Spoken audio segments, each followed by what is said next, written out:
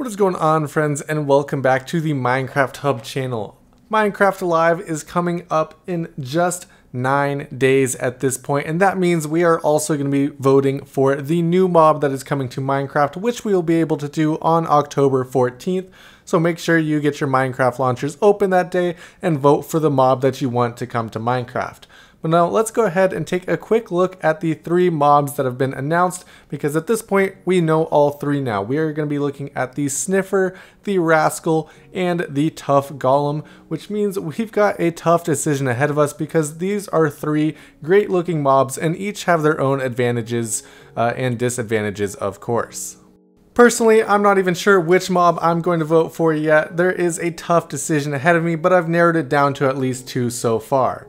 The first one we're going to take a look at is the sniffer. Now this is a turtle-like ancient mob that has been completely extinct in Minecraft, but now you'll be able to find the eggs and restore them to the overworld.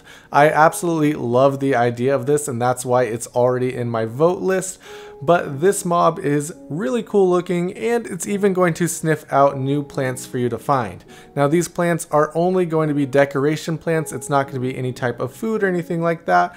And as you can see here, there's going to be a baby and adult version of this mob as well. So not only are we going to get this mob if we vote for it, but we should also be getting at least 1 new decoration plant, possibly more in the future as well. I think this is a super fun mob, not only for the lore behind it, but also it adds in a new block. The next new mob is the rascal. Now the rascal is super interesting, and if you find it 3 times, it will bring you a unique item.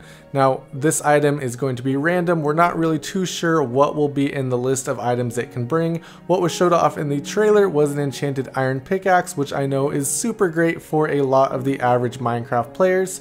And this should be really interesting, especially if it can deliver some better items as well. Now this mob will only spawn below Y level 0, and you have to find it 3 times for it to bring you an item.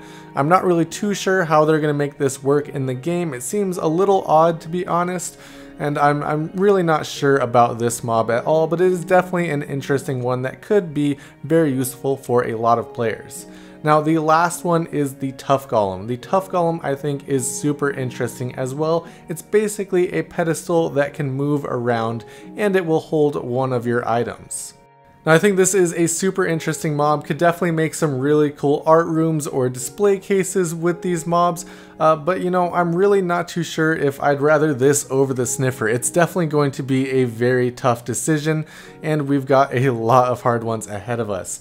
The vote, as I said, will be on October 14th, so whichever mob you think is the best, go ahead and vote for in the Minecraft launcher on October 14th, and on the 15th at Minecraft Live, we will be able to find out which one of these new mobs will be added into the game. That is all that I have for today, though. I'll do a more in-depth look at these mobs as we get closer to this date, so you guys can have some help deciding which mob would be the best to add to Minecraft. Unfortunately, we have basically a whole week to decide which of these is the best mob to vote for. But anyways, guys, thank you guys so much for watching. Hit that like button if you haven't already, and if you're not subscribed, hit that subscribe button as well. But anyways, guys, thank you guys so much for watching, and I'll see you next time.